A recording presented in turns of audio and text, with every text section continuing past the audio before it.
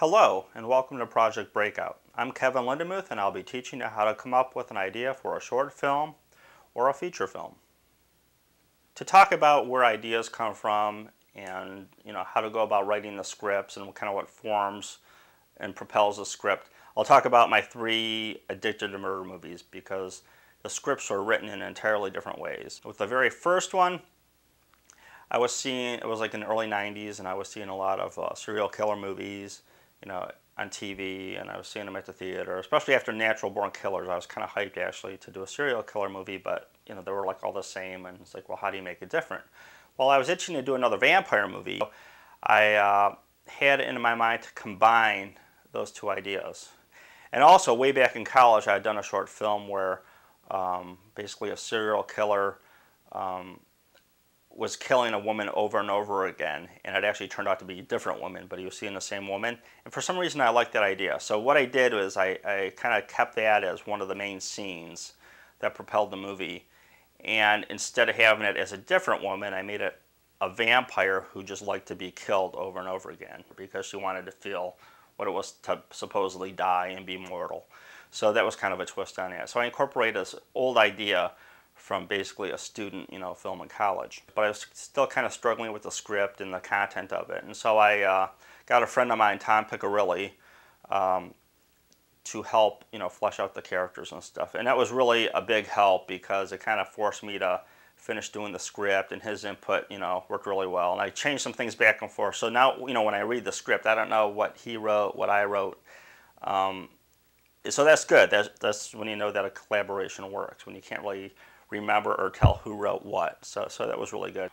So while the first film was a collaboration and it was influenced by movies and stuff I was seeing at the time, the second one came about in a slightly different way. I decided to basically do like a prequel, but tell how Joel became influenced by the vampires. Joel's still in the Midwest before he gets to New York, and kind of how he gets to New York and how he meets the first vampire who basically changes him into a vampire, Angie. And so the movie was going to end basically with the beginning of Addicted to Murder, the first movie. So it was kind of a prequel, but at the same time, because the first movie had a lot of flashbacks and such, the second movie takes place during that movie. So it's like the in-between moments of Addicted to Murder.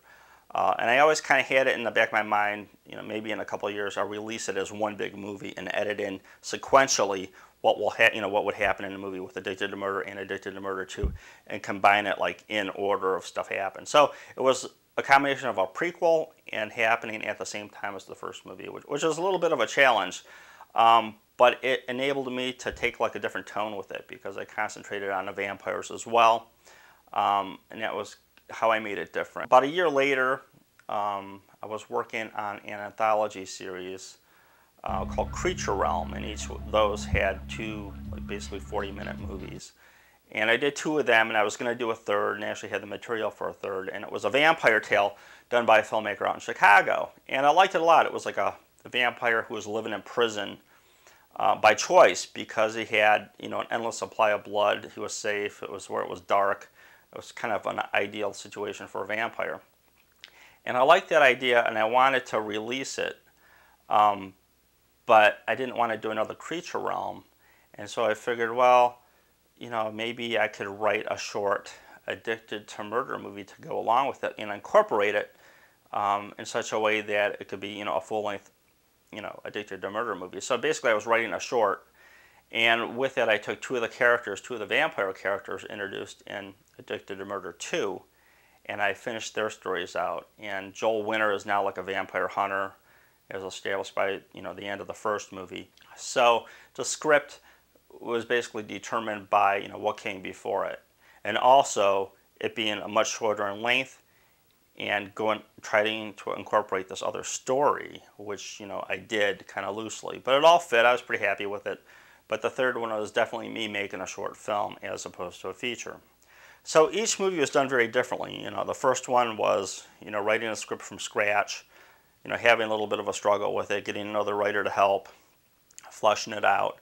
The second one was kind of dictated by budget. I couldn't do the biggest, budgeted one I wanted to, so I kind of backtracked and did something a little bit more creative and a little bit more fun. And then the third one, it was basically kind of taking something that half existed already and making something to go along with it. So each was done very differently.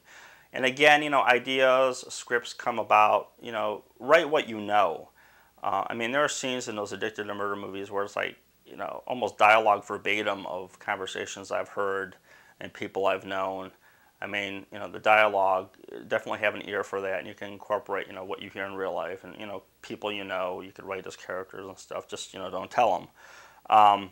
And again, as I said, if you can't write but have a good idea, find somebody who can write. So those are the important things. The creativity, you're doing these things zero budget, low budget, no budget, whatever. Be creative. I mean, you might as well do something that you want to work on because, it doesn't really matter, what you intend to do with this. I mean, you could, show it on the internet, you could try selling it to home video, whatever, but make sure that you like it because you're going to be working on this for a while, so that's an important thing. Thanks for watching. I'm Kevin Lindenmuth for Project Breakout. Tune in again for more career advancing advice.